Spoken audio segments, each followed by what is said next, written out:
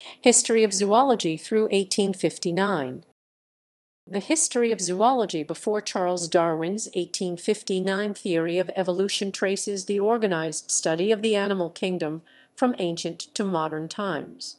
Although the concept of zoology as a single coherent field arose much later, systematic study of zoology is seen in the works of Aristotle and Galen in the ancient Greco-Roman world.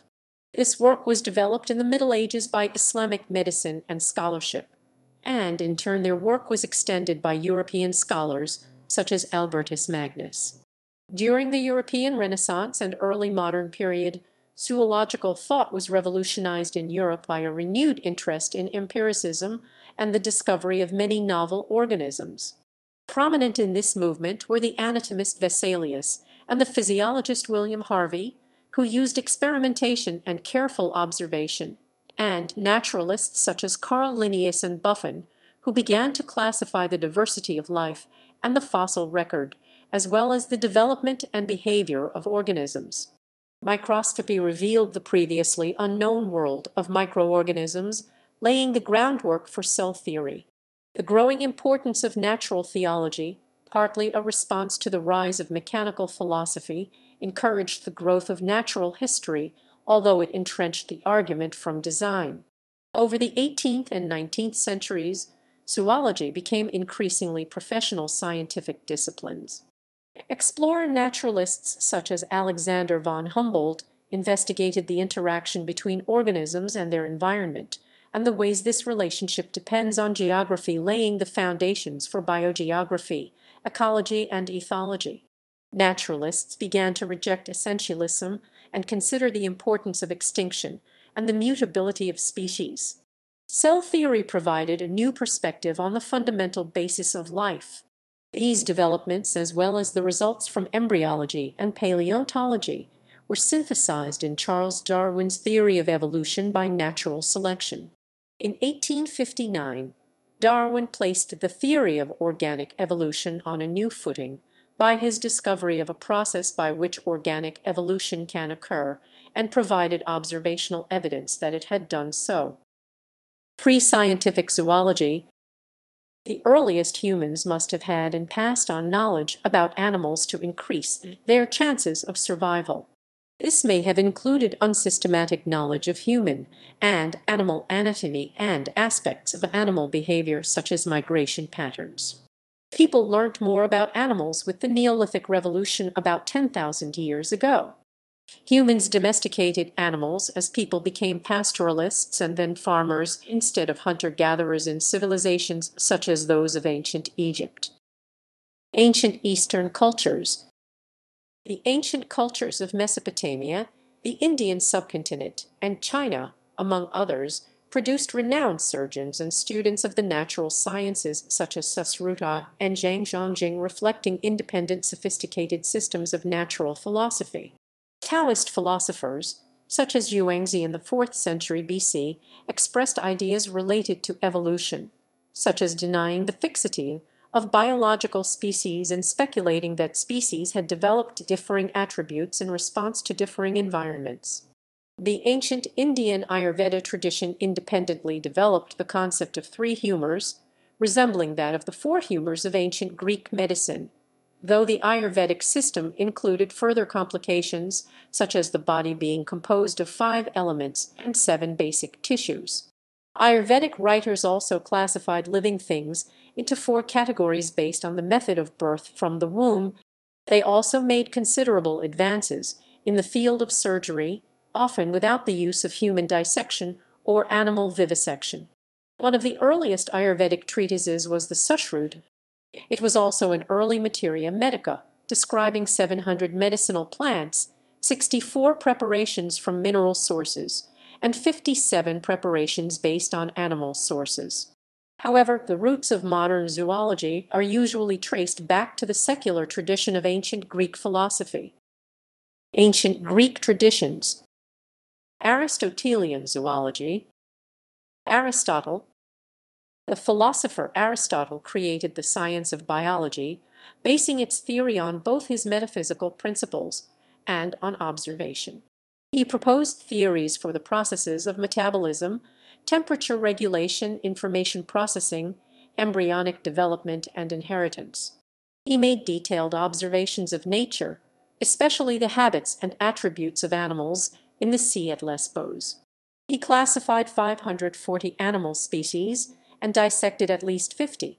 Aristotle, and nearly all Western scholars after him until the 18th century, believed that creatures were arranged in a graded scale of perfection rising from plants on up to humans, the scala naturae or great chain of being. Hellenistic zoology. A few scholars in the Hellenistic period under the Ptolemies, particularly Herophilus of Chalcedon and Erasistratus of Chios, amended Aristotle's physiological work, even performing experimental dissections and vivisections.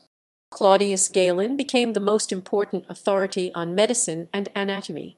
Though a few ancient atomists such as Lucretius challenged the teleological Aristotelian viewpoint that all aspects of life are the result of design or purpose, teleology, and after the rise of Christianity, natural theology remained central to biological thought until the 18th and 19th centuries. Medieval and Islamic zoology. The decline of the Roman Empire led to the disappearance or destruction of much knowledge, though physicians still incorporated many aspects of the Aristotelian tradition into training and practice. In Byzantium and the Islamic world, many of Aristotle's works were translated into Arabic and commented upon by scholars such as Avicenna and Averroes. Medieval Muslim physicians, scientists, and philosophers made significant contributions to zoological knowledge between the 8th and 13th centuries during the Islamic Golden Age. The Afro-Arab scholar Al-Jahiz 781–869 described early evolutionary ideas such as the struggle for existence. He also introduced the idea of a food chain and was an early adherent of environmental determinism. During the High Middle Ages, a few European scholars, such as Hildegard of Bingen, Albertus Magnus, and Frederick Roman II, expanded the natural history canon. Magnus's De Animalibus Libri Roman 26 was one of the most extensive studies of zoological observation published before modern times. Renaissance and early modern. From anatomy to systematic taxonomy. The Renaissance was the age of collectors and travelers, when many of the stories were actually demonstrated as true when the living or preserved specimens were brought to Europe. Verification by collecting of things instead of the accumulation of anecdotes then became more common, and scholars developed a new faculty of careful observation. The Renaissance brought expanded interest in both empirical natural history and physiology. In 1543, Andreas Vesalius inaugurated the modern era of Western medicine with his seminal human anatomy treatise De Humani Corporis Fabrica, which was based on dissection of corpses. Vesalius was the first in a series of anatomists who gradually replaced scholasticism with empiricism in physiology and medicine, relying on first-hand experience rather than authority and abstract reasoning. Bestiary is a genre that combines both the natural and figurative knowledge of animals, also became more sophisticated. Conrad Gessner's great zoological work, Historiae Animalium, appeared in 4 volumes, 1551–1558, at Zurich, a 5th being issued in 1587. His works were the starting point of modern zoology. Other major works were produced by William Turner, Pierre Bellon, Guillaume Rondelet, and Ulysse Aldrovandi.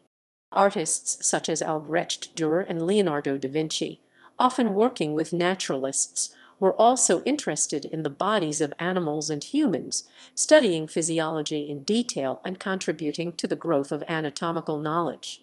In the 17th century, the enthusiasts of the new sciences, the investigators of nature by means of observation and experiment, banded themselves into academies or societies for mutual support and discourse.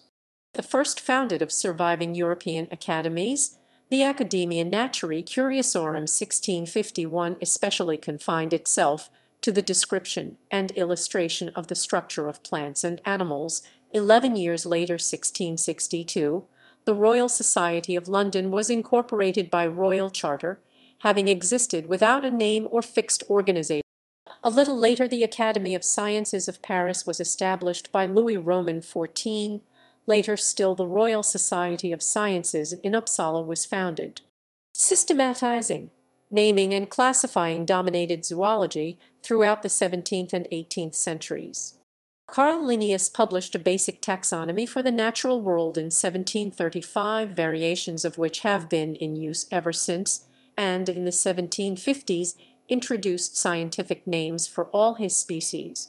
While Linnaeus conceived of species as unchanging parts of a designed hierarchy, the other great naturalist of the 18th century, Georges Louis Leclerc, Comte de Buffon, treated species as artificial categories and living forms as malleable, even suggesting the possibility of common descent. Though he was writing in an era before evolution existed, Buffon is a key figure in the history of evolutionary thought. His transformist theory would influence the evolutionary theories of both Jean-Baptiste Lamarck and Charles Darwin.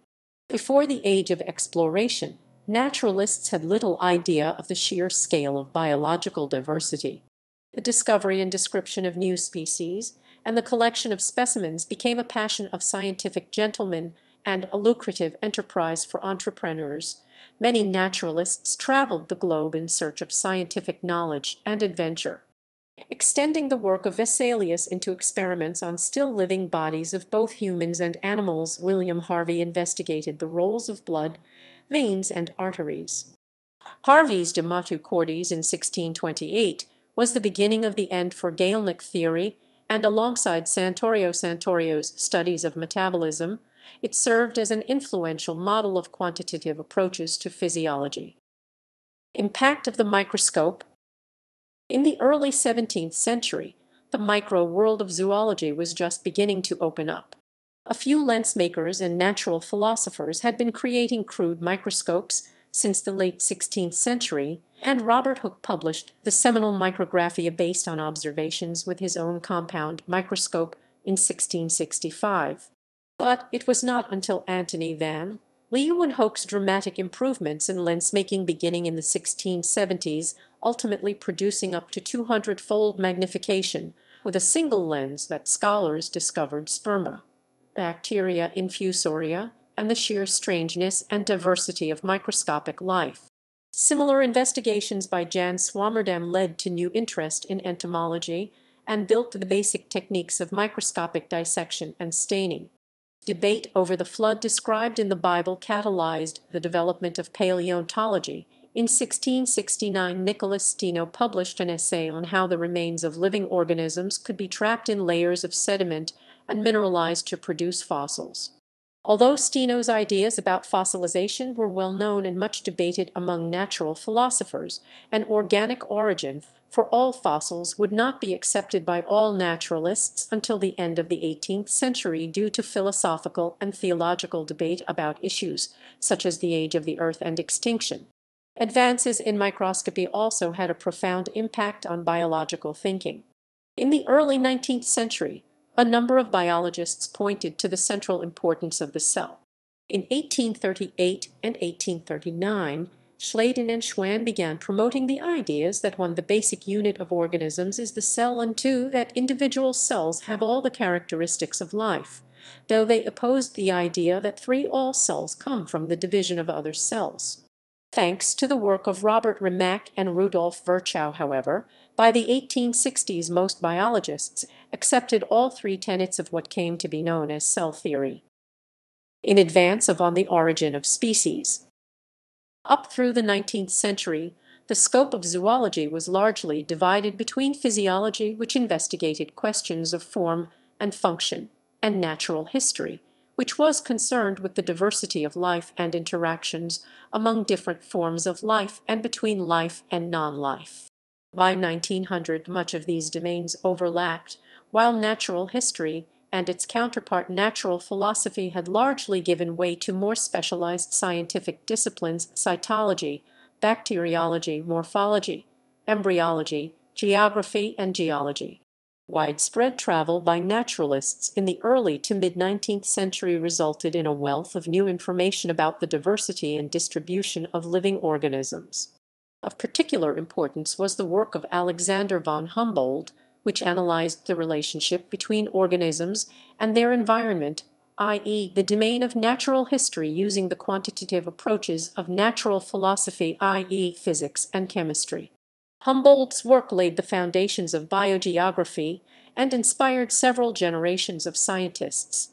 The emerging discipline of geology also brought natural history and natural philosophy closer together. Georges Cuvier and others made great strides in comparative anatomy and paleontology in the late 1790s and early 19th century. In a series of lectures and papers that made detailed comparisons between living mammals and fossil remains, Cuvier was able to establish that the fossils were remains of species that had become extinct rather than being remains of species. Fossils discovered and described by Gideon Mantell, William Buckland, Mary Anning, and Richard Owen, among others, helped establish that there had been an age of reptiles that had preceded even the prehistoric mammals. These discoveries captured the public imagination and focused attention on the history of life on Earth. Charles Darwin, combining the biogeographical approach of Humboldt, the uniformitarian geology of Lyell, Thomas Malthus's writings on population growth, and his own morphological expertise, created a more successful evolutionary theory based on natural selection.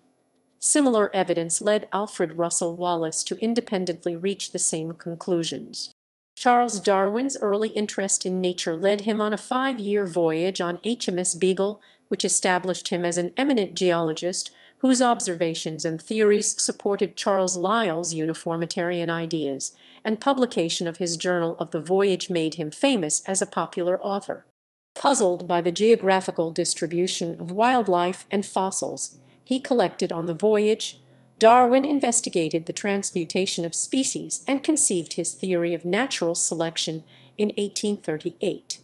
Although he discussed his ideas with several naturalists, he needed time for extensive research and his geological work had priority. He was writing up his theory in 1858 when Alfred Russel Wallace sent him an essay which described the same idea, prompting immediate joint publication of both of their theories. Darwin's On the Origin of Species, published on 24 November 1859, a seminal work of scientific literature, was to be the foundation of evolutionary biology.